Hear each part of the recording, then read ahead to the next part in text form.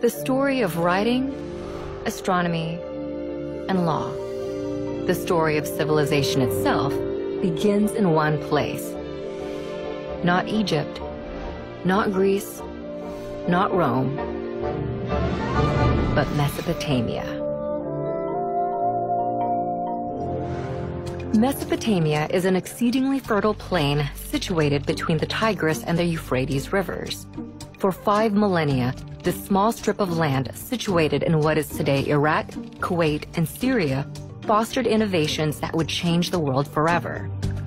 Inhabited for nearly 12,000 years, Mesopotamia's stable climate, rich soil, and steady supply of fresh water made it ideal for agriculture to develop and thrive. About 6,000 years ago, seemingly overnight, some of these agricultural settlements blossomed into some of the world's first cities. In the period between 4000 and 3100 BC, Mesopotamia was dotted with a constellation of competing city-states. At one point, they were unified under the Akkadian Empire and then broke apart, forming the empires of Assyria and Babylon. Despite near constant warfare, innovation and development thrived in ancient Mesopotamia. They built on a monumental scale, from palaces to ziggurats. Mammoth temples served as ritual locations to commune with the gods.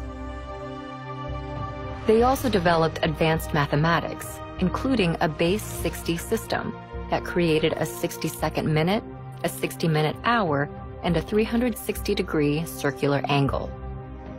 The Babylonians used their sophisticated system of mathematics to map and study the sky. They divided one Earth year into 12 periods. Each was named after the most prominent constellations in the heavens, a tradition later adopted by the Greeks to create the zodiac. They also divided the week into 7 days, naming each after their 7 gods embodied by the 7 observable planets in the sky.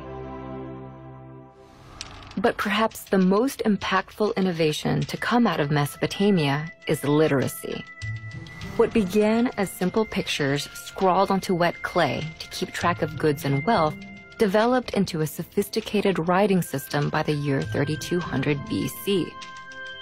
This writing system would come to be called cuneiform in modern times and proved so flexible that, over the span of 3,000 years, it would be adapted for over a dozen different major languages and countless uses, including recording the law of the Babylonian king Hammurabi, which formed the basis of a standardized justice system. But Mesopotamia's success became its undoing.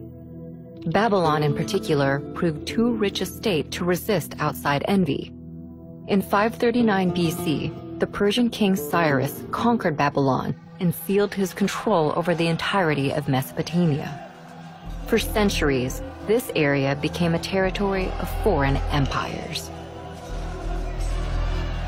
Eventually, Mesopotamia would fade, like its kings, into the mist of history, and its cities would sink beneath the sands of Iraq. But its ideas would prevail in literacy, law, math, astronomy, and the gift of civilization itself.